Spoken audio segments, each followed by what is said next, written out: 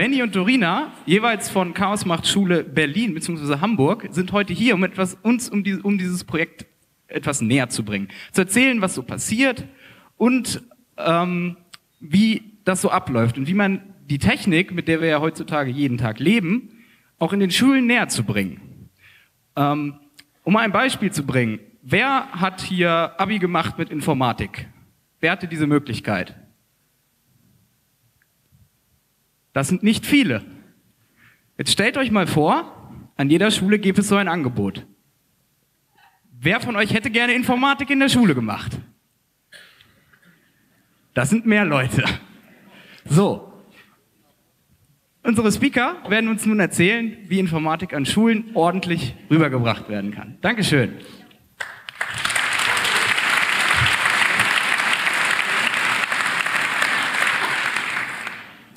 Okay, vielen Dank, dass wir hier das Projekt Chaos macht Schule vorstellen dürfen.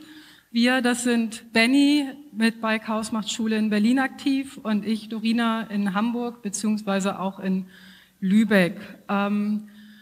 Außerdem möchte ich nochmal großen Dank an Steffen aus Mannheim, aus Mannheim danken, weil bis heute früh nicht feststand, ob ich hier wirklich stehen kann und er wäre sonst als Backup eingesprungen. Vielen, vielen Dank an Stefan.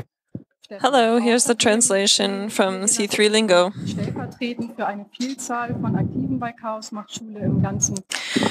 We're here representing very many Chaos Does School people across the nation. Chaos Does School is an education initiative with the goal of supporting media competence and technical understanding among students. We'd like to tell you why this project is so important to us and close to our hearts. We live in a world of digital change,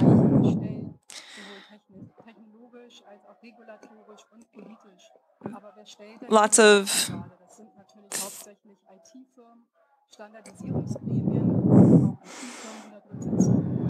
So there are a lot of politics involved and companies and active teachers.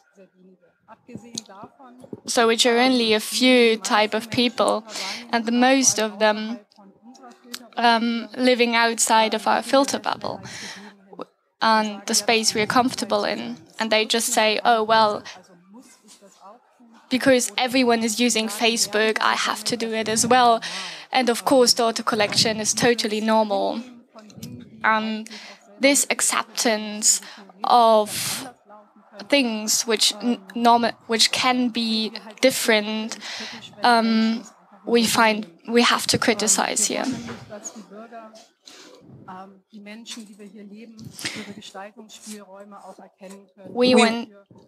We want citizens to notice the space that they have and understand technology and what's behind it. And that's why Chaos Does School has started this project for the new generation that is thinking critically about technology, answering questions that can't quite be answered by teachers in schools.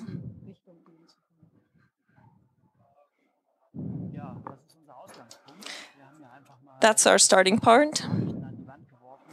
Here are some news.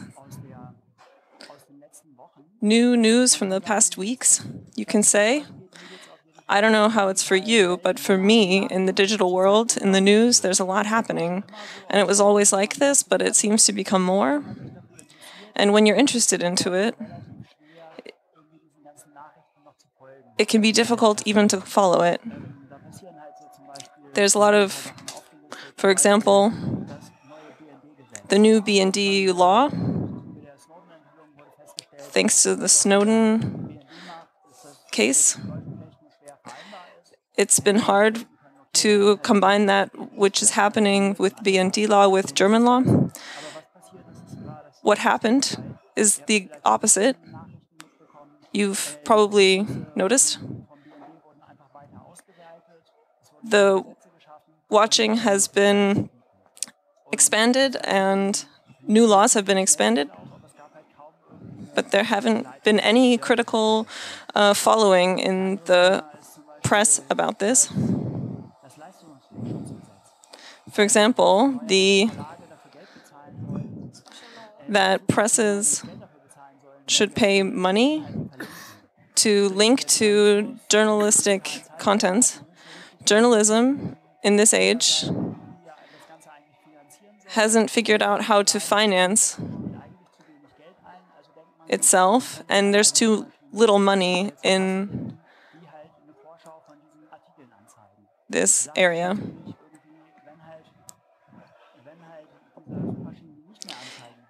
If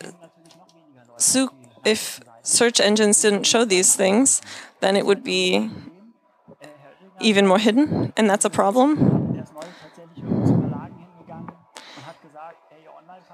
This law went to presses, and you don't show enough critical things about this law.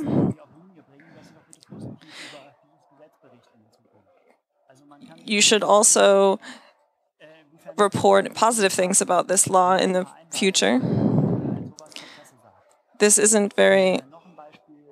There's a special example for this. So when the Social Democrats in Germany like something on Facebook, and suddenly, which says that politics have and politicians and other people have to check if news are fake or not, which means that there's a special law on the European side, which means that if you have a link to a special website, you take care of what happens on this site where you link to. So there are a lot of stories about it, and it's always the same. They always make a decision, and afterwards you ask yourself, when you think about the techniques, if this is really useful, because normally there's no criticism. There's no one who asks if this is really useful. And yes, people ask for this, but it's not happening. Yeah, in this, well, all people at the Congress are in a group of people who think about different things about data security, about security itself, about safety in the internet. But if we go out of this area and talk to other people who are not used to this topic, it's not the topic where all the people are interested about, and not all the people care for it. So yes, of course, we can talk to them how to make things better, but we have the knowledge, but we haven't get this knowledge into the people outside of this community. And now concretely to Chaos Does School and the map. On the map you can see where we are active in Germany, at least the ones we know of. Chaos Does School was started in 2007 with 2 groups. That was schools asked if the CCC could come and talk about these things, and the project has been here since 10 years. It's a decentralized organization, which means the activities are the people who are active in the different regions are responsible for what happens, and there's no centralized agenda of what should happen, but it lives instead based on the knowledge and interests of those who are regionally active. It's important to understand these are people who are active in the CCC with technical background, mostly. These people are not teachers, but we go to schools to work with children, and it tends to work relatively well. The main focus group are students in schools. We work also with teachers and to use teachers as multiplicators and to reach more people. We do with the students relatively different, diverse topics, particularly given the diverse interests of those who participate. For example, löten, soldering, and critically questioning of technology, data security, personal privacy. Sometimes we are called to schools if there's bullying issues. Then we usually say we are technicians, but the schools often still want us to have us there and to talk about technical issues like how social networks work and how that bullying works on social networks. When we work with teachers, it usually has to do with giving teachers technical tools about how they can talk with students about these topics, and it is a informational source for teachers. The parents come to us because they need information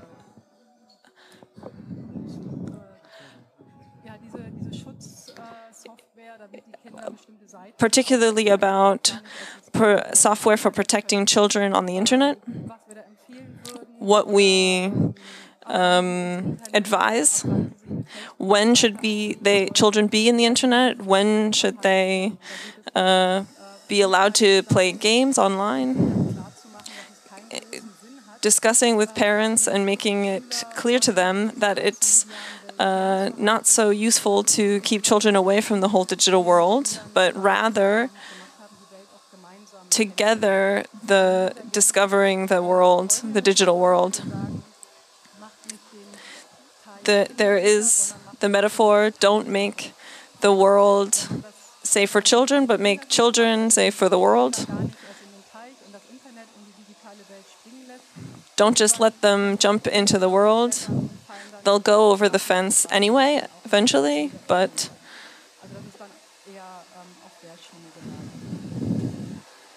that's the direction it tends to go. So these are the main topics. Of course, there are more groups of people who work for that, and Benny now will describe which ones. So 10 years ago, we started alone, and today there are a lot of groups who start working in this area. So at the beginning, we asked people if they have computer science in school, and a lot of them don't. But now more and more schools get this topic on their agenda. And yes, we have some of them on the board, and some of them we don't know. And there are more and more groups. So what we show there are very small groups, and most of them just get up just work because there are a lot of people who do it for free.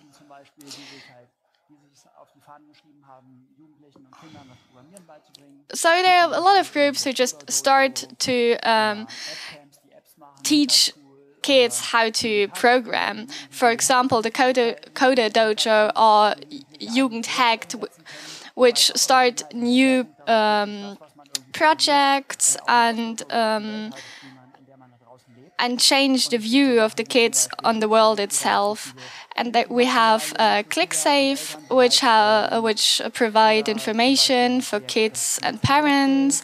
Or we have Web Days in Berlin, and we work with them together. And we invite a lot of young people from Germany to work special papers, to discuss with politicians. We work with some of them groups together. Sometimes we don't, but these are all very, very small groups of people, and all of them take the work that we should teach in schools. But the system we are living in and the government doesn't work yet on these issues. So this is our spot where we are today.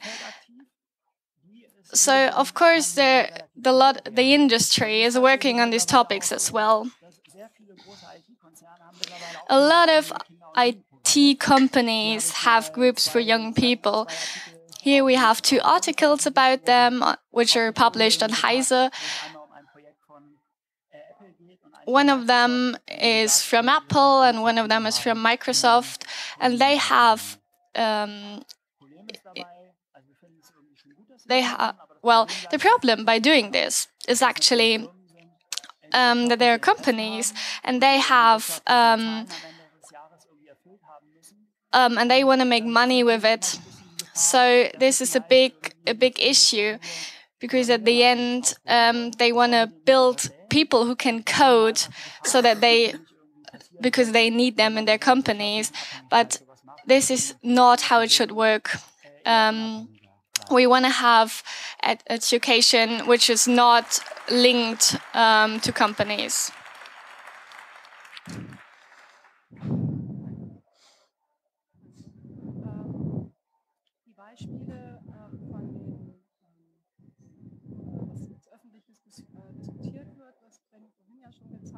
The examples of public discussions that Benny showed before show how big the variety is of topics that you need to understand in order to understand the digital world. And we've seen that there's already quite a lot of great things happening in the education sector and also in different other areas. And there's also a lot of money that's earmarked for digitalization in schools, which is great.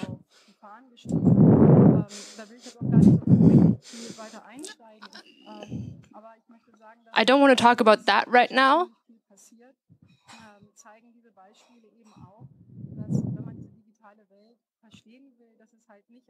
But instead, I want to show that in order to understand this digital world, it's not enough to show students how to use computers in their everyday life or in their work. But this is an important part, to show them how to use their computers for homework and for work. But if the focus is only on applying what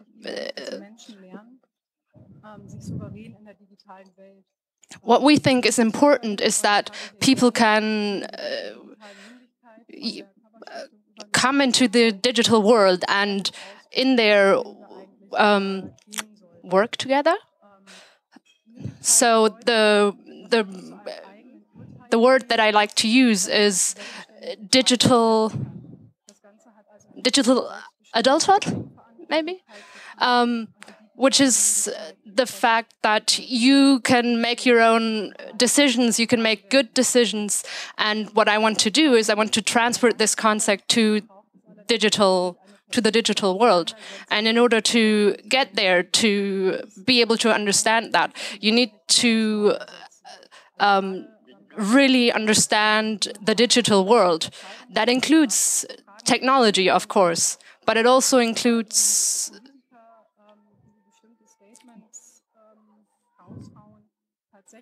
especially when right now, when we hear politicians talk about digital laws, what we ask is whether they actually have understood the technology behind it. But that's even not enough. What we actually need is someone who understands how the internet works beyond the technology as such. How does the internet work? How does the smartphone work? How does WhatsApp transmit my messages? Or whose interests are standing behind the drivers of political discussions right now. So these questions of what happens in the digital world, we think are also very important. And once you're able to judge that, then you can actually be an active participant and change the digital world. And there's a number of ways where you can change the world.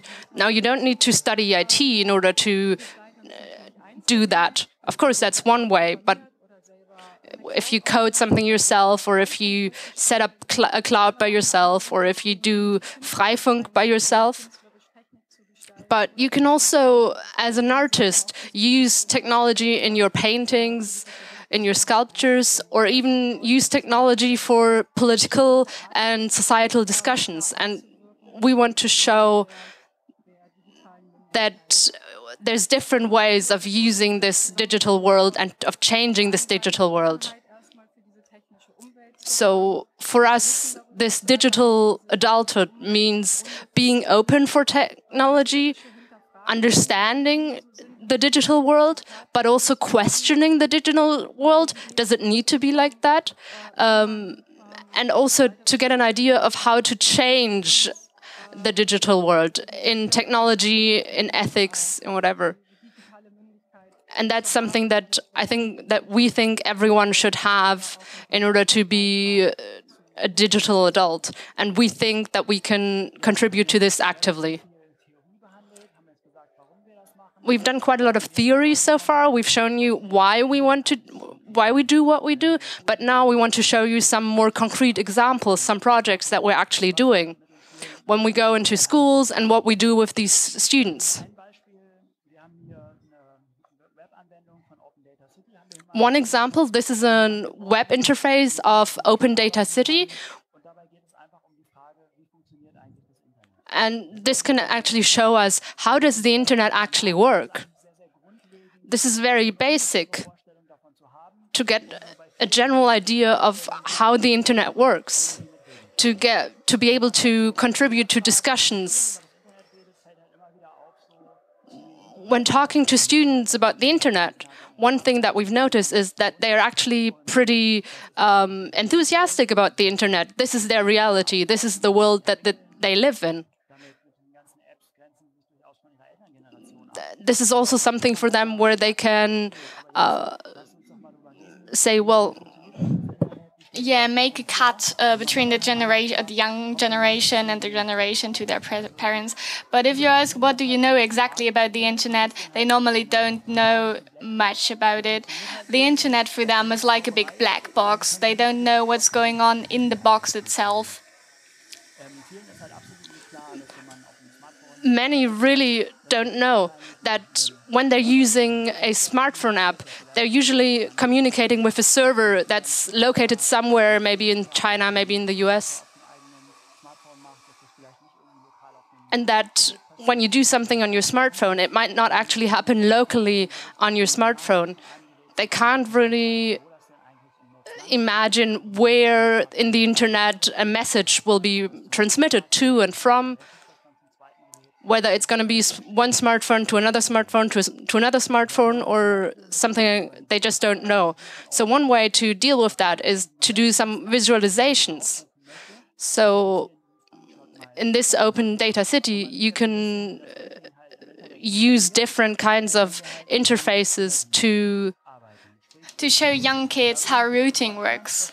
So at the moment we're in Germany and click on this website. And now our daughter has to be transported to the server, and our computer have to communicate with the computer in America. So now the daughter has been routing to America and back. So in the sea itself, in the Atlantic, there are huge cables, and everything is working really, really fast. And if you show the kids these really, really basic things in this really easy way on this website, like you can click on all the links in there, and every way is, of course, different. So from time to time, these signals are traveling out of our continent to others.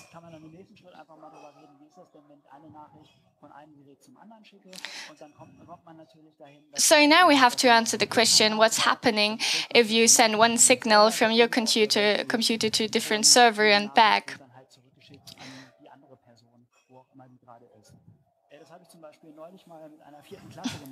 So there is one example. So I've done this with a 4th grade class, and we draw a lot, and they don't know the word server, and they don't know what it means, and then someone asked, a girl asked, and this girl is raising their hands up and asking, so does the server can read my messages? And I said, yes, it can. And she finds that was really bad, and that was not what she wanted.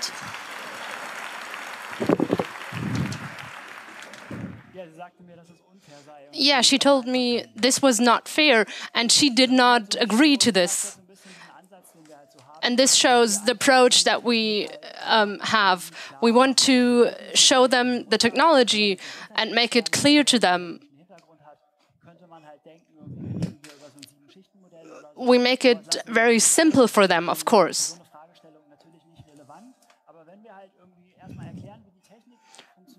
But when we explain the technology in a very basic way, we often don't have to explain the problem anymore. But one student raises their hand and shows what the problem is. Can the server read my messages, even though I didn't agree?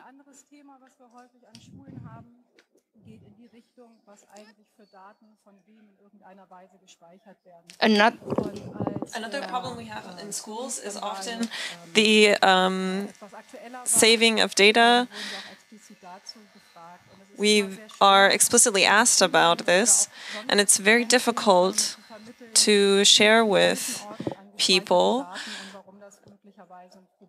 why it's problematic that data is saved, so much data is saved, and there's so few rules about how data is handled. For this, we use the example of Open Data City that compares the space in Berlin that the Stasi files took up compared to the files of the NSA when you were to print them out. And we asked them, what do you think about this big box that's coming out of the screen? How far out do you think this goes? How many of you know this by this example? Maybe half and half? If you begin, or you ask, estimate it. Well, many parts of the city. Then we scroll out. Whoa, and it continues going. Oh, it's more than Germany. Oh, maybe it's many countries in Europe. We continue further out. And, well, we can stop here. As the students sometimes are, if there are external people there, instead of just their teachers who are boring, at least when they see this example, they wake up. Because that really is quite impressive and shows them that it's incredibly large amounts of data, particularly when you compare this with the Stasi. In the elementary school, that this example wouldn't be the best, but if they've had the Stasi in school, then it will work. With older students, this example works quite well. And with the quote from Gauck.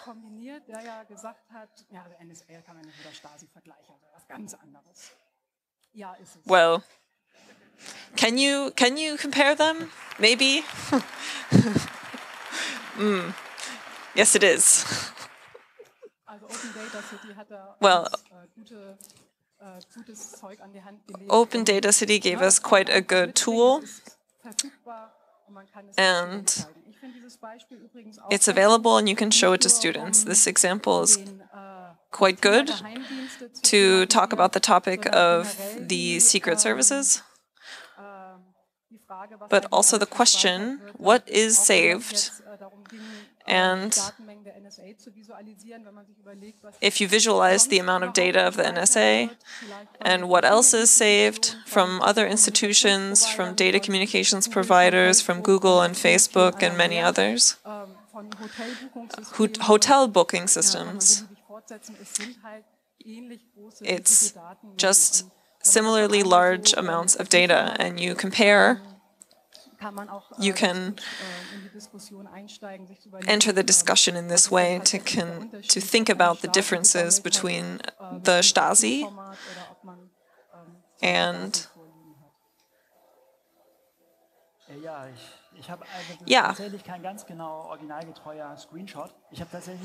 this is an original screenshot, and here's a marking in Berlin. This marker is the Marienstraße 11, the address of the CCC in Berlin. We had to mark it on the map. The next example also has to do with Open Data City. The visualization of the data from 2010, the data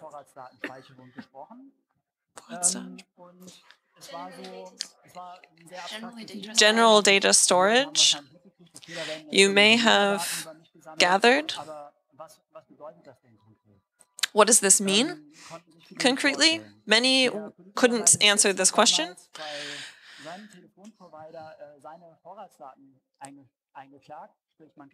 The politician had asked to receive his personal data that had been saved by private companies, and this data he shared and prepared this data with the site online, and the data was presented in a very visually pleasing and understandable way.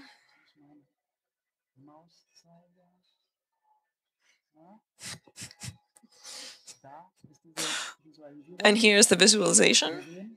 We see this is data from 6 months. Below, we see a line from September 2009. We can see on the map where he was active, but in Berlin, not only where he was, but also very clearly in which street he was in. Exactly the street when he moved between cities, and if he took the train or maybe the car. In addition, on the right side, it's compared with other data, like which phone calls he made or text messages he sent, open tweets he made. All of this, we show this to children, and we explain to them that the saving of personal data can be done to prevent terrorism, but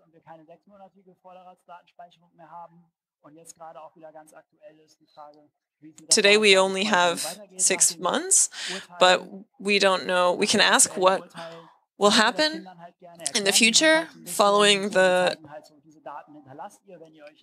new decisions. It really is the connection. It's really only the connections that a normal phone has to the towers all around. And even when we explain that, when we tell that to children, they ask us, why, what purpose does this have? Why would they even do that? Should I not take my phone anymore now?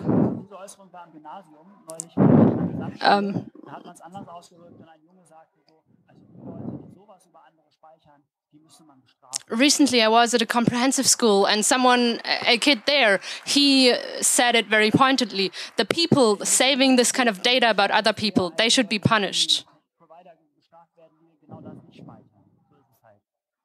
But actually, it's the other way around. The providers that don't save this kind of data, they are punished. So this is the way it usually works. We just visualize how things are actually happening. We don't make an opinion for them, but they form their own opinions based on these questions when we give them good tools to understand them.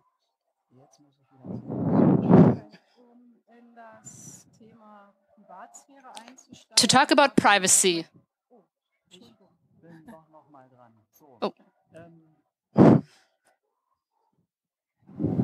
Ja, ein anderes Thema ist WhatsApp. We also talk a lot about WhatsApp because students, almost all of them use WhatsApp, and that tends to be the most important app that they use in the internet. If you ask in a class, usually all people raise their hands except those that don't have a smartphone yet, or because maybe their parents don't allow them. And many classes even have their own WhatsApp groups, and WhatsApp is pretty ubiquitous. WhatsApp likes to analyze their user behavior.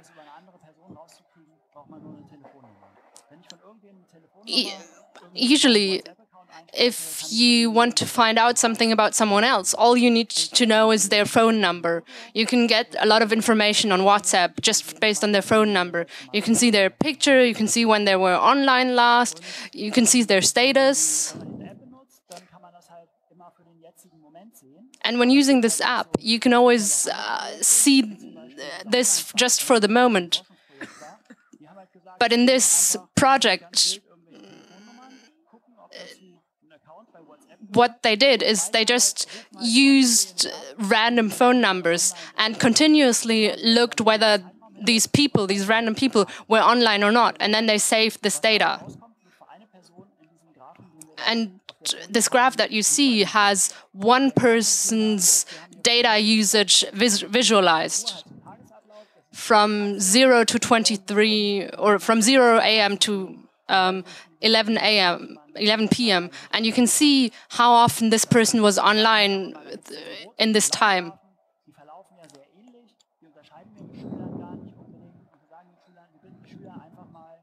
We don't usually distinguish between the red and blue line, but we just ask them to analyze what they see.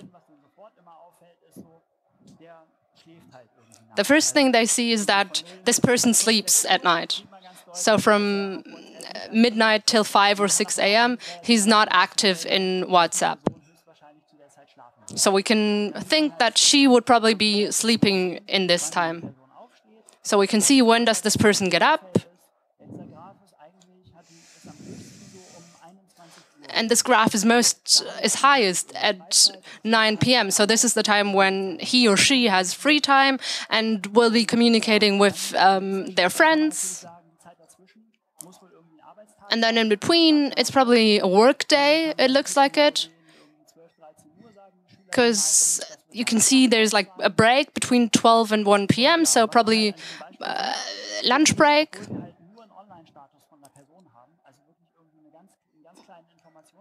What we see is that even though we only have one information about this person when they are online, we can actually see his schedule for an entire day just from this. And students can actually see that, which is very surprising to them. And then we ask them, how do they think their own graph looks like? And they say, well, in the morning we usually aren't online because we're at school. Obviously, we always laugh about that because we know that they probably aren't saying the truth because the teacher is in there.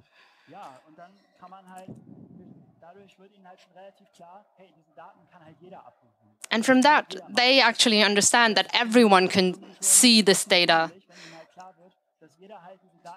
And they think this is pretty scary to see that just from having a phone number, everyone out there can see their day, their schedule. And students, they often are active all day. Once they get up, they turn on their smartphone. And then one thing that they see is that this person doesn't really sleep that much. He or she only sleeps 4 or 5 hours, and students notice.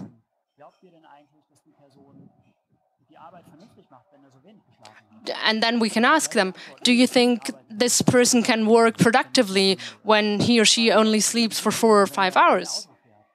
Or is it good to drive a car at this point?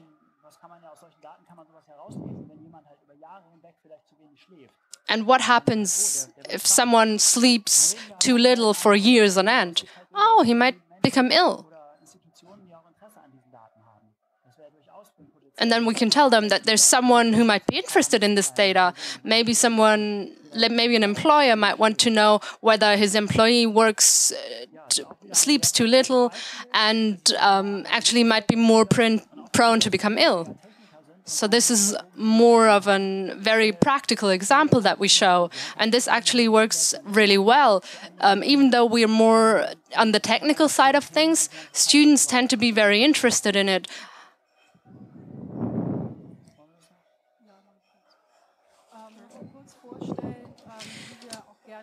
To slowly show you how we discuss privacy with students with an analog game.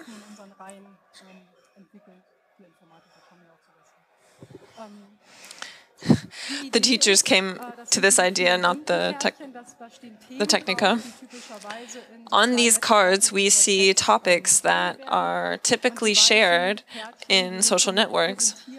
And the white cards show a type of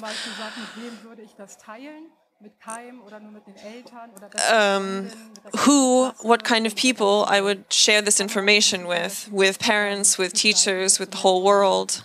There's various variations. The idea is that children should organize the topics in the different categories as they think is appropriate.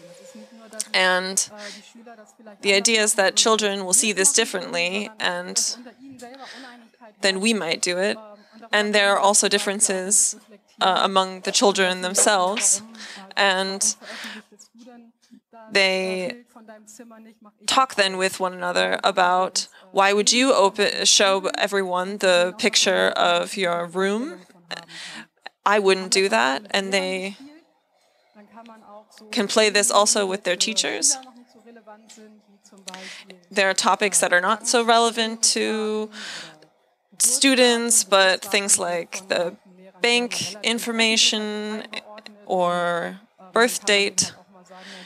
Is that public information? Is that private information?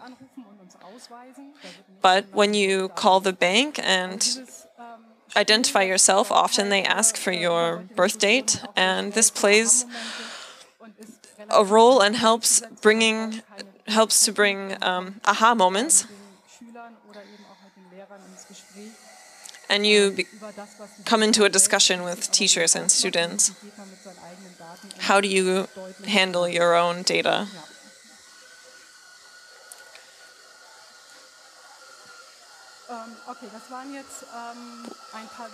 That was a few examples of what we do. We have a lot more, of course. We could have brought them. And just shows a small bit of what we do in Chaos Goes School in Berlin and Hamburg. But on one side, we think that we create motivation among the students with these examples, and it does work. As the examples have shown and the anecdotes, that students are very much in the position to ask good questions, although they don't exactly know very much about technology. We see as well, although we aren't teachers, but rather technicians, we are also in the position to reach children through these topics. We see for ourselves, we see positives for ourselves. Our arguments work.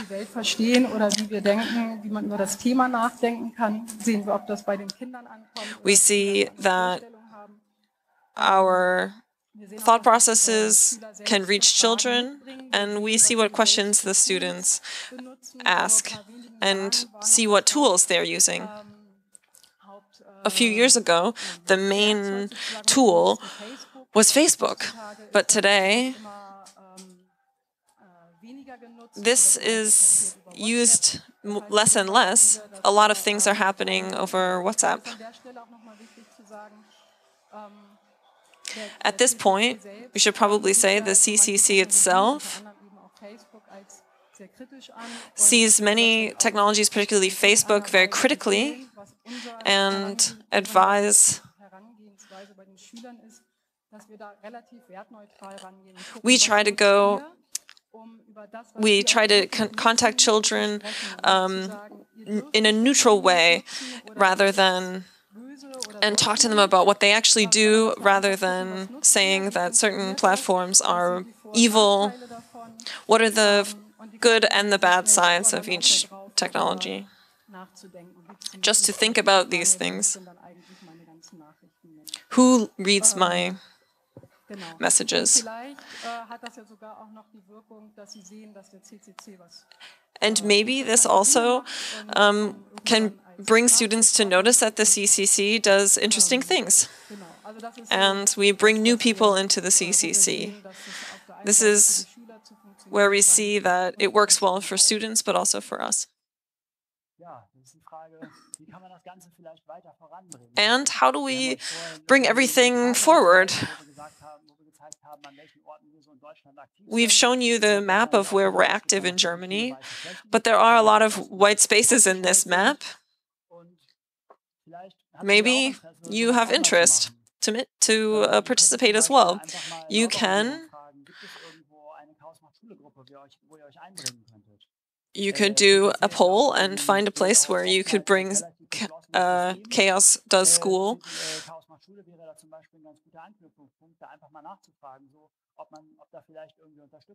You can ask in the CCC if support is needed. You can do this separate from us and do it for yourself. I'm going to go into school and I will talk to students. And since it's important that this information is brought to society, if you have teachers who you know, talk to them about technology, and they will probably be thankful for all the help they can get.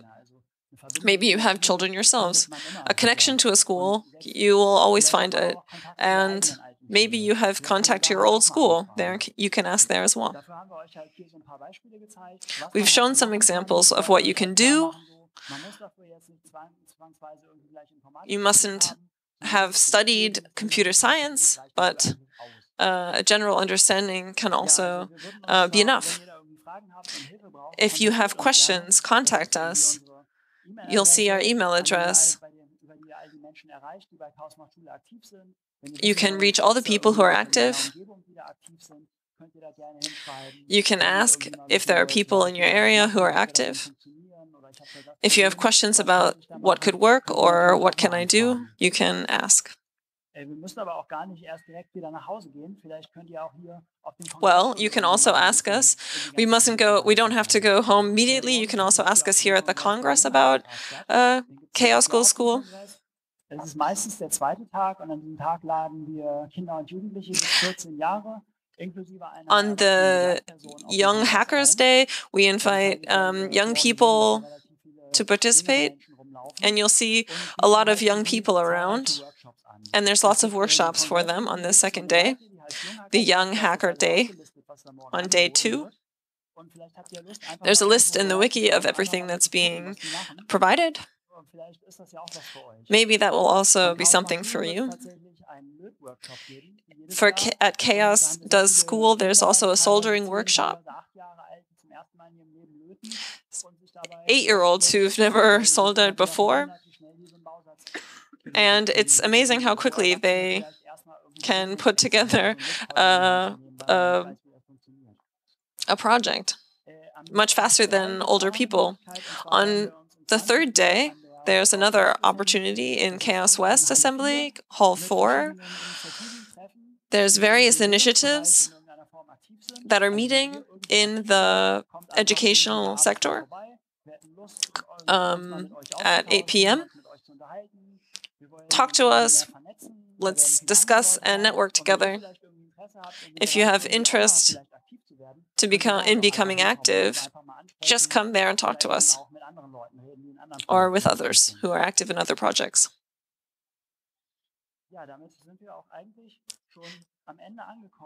We've reached the end of our talk and are open for your questions and to discuss with you. Here are our sources.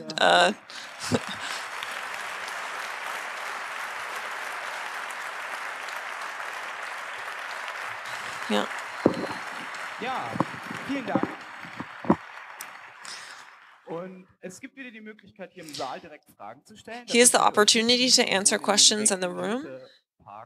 Und wir werden auch wieder Fragen aus dem Internet beantworten. We will also answer questions from the internet. Signal Angel. Ja, eine Lehrerin fragt, sie würde gerne We have a teacher asking.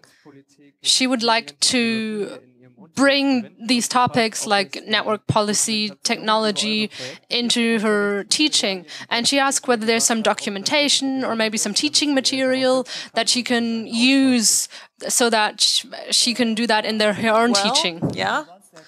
We're not just here at the CCC for no reason. We are very decentralized in our organization, and there's this address on this display, ccc/Schule. You can find there in what regions and groups Chaos Does School is active.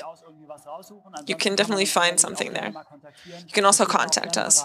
We're gladly offering support. More questions from the internet? Doesn't look like it.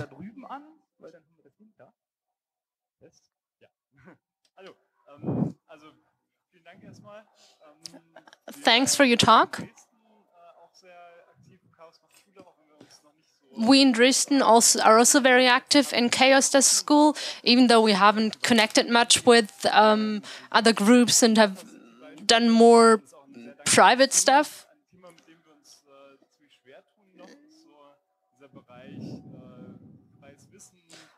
We still struggle with the subject of open source, open knowledge, because we haven't found a good way to make this accessible to smaller students, to younger students.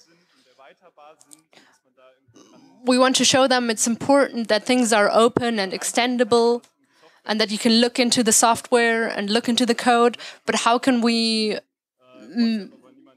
make this accessible to students? Do you guys have approaches for that? Ideas? In Hamburg, we haven't gotten into this topic very deeply. We have begun with students at the technical school, high school, to look at these things. It depends on the age. Maybe we can speak directly.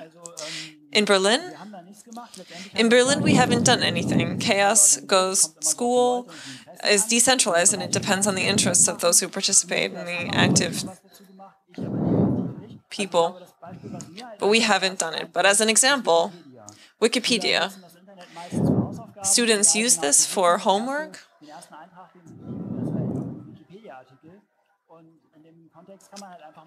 Usually they end at Wikipedia first, and you can talk about Wikipedia and this free knowledge and what is that. How you can personally change these contents and interact with others. Okay.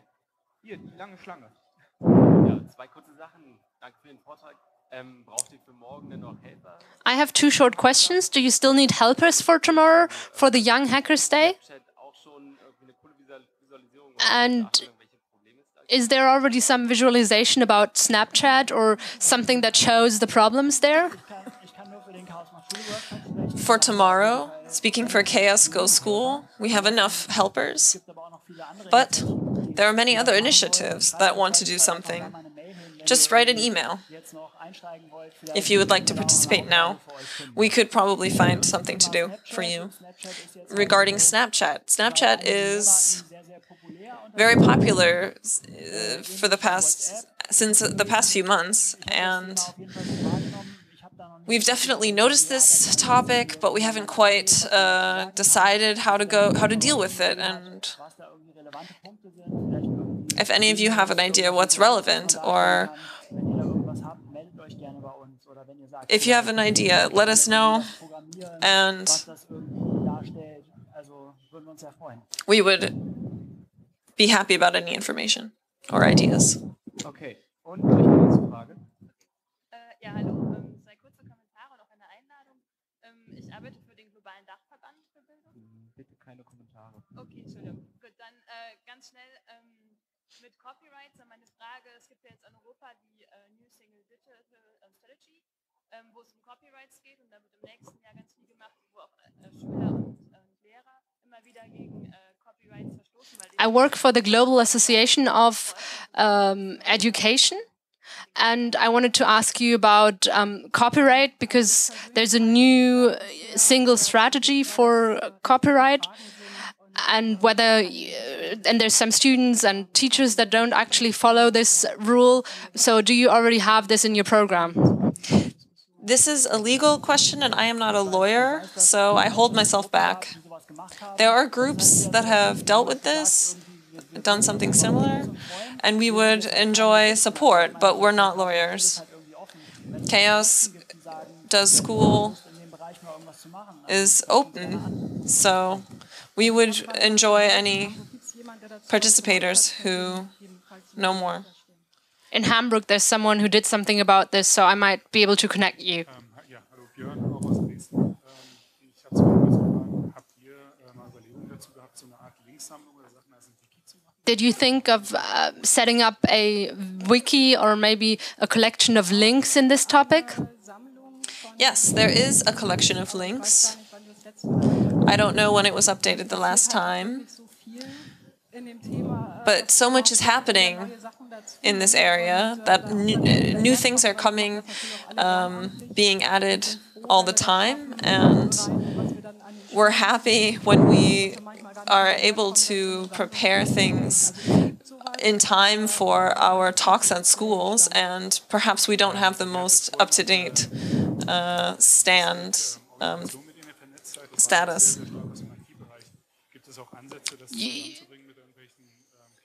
You guys had a list of organizations that you've networked with, and a lot of that was from the technology area. Did you already try to reach out to education or more children-centered groups? There's a lot, and we don't intend to say that we stand alone. In Hamburg, there's the initiative to connect the Hamburg initiatives together nationally.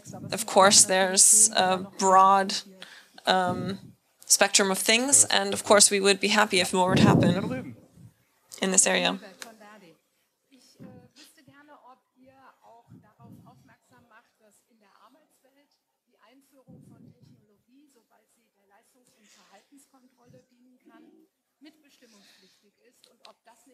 Do you also mention that in the working world in Germany, if you want to introduce technology that controls what people do or how or where they are, do you show them that they're the Gewerkschaften, the workers' unions need to be involved? Usually we start with this after class 8, but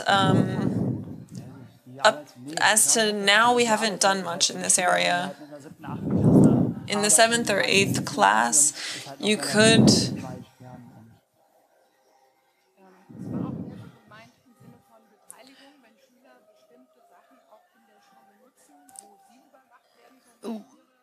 it's more about the way I thought about this was more about participation, but I'll come back later. Ultra kurz, weil Jens und meine Frage ist, OER, Open Education Resources, also frei verfügbare Lernmittel, ihr habt wunderbar präsentiert. Macht ihr auch so Leitfäden? So soll es dann bei den Schülern gezeigt werden und so als Lehrer Background-Papier dazu noch. Mir geht es also um die Multiplikation. So, das muss man noch, da muss man selber dabei sein, aber bei den schönen theoretischen... Do you use this as open education resources?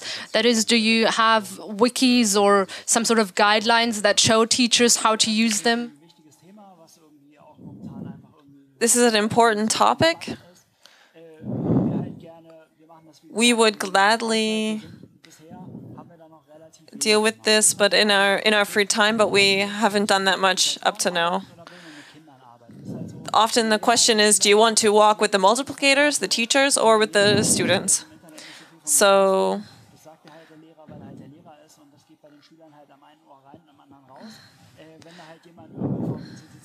sometimes, if some external person from the CCC comes, this can have a different effect on children than if it's simply your teacher sharing information and giving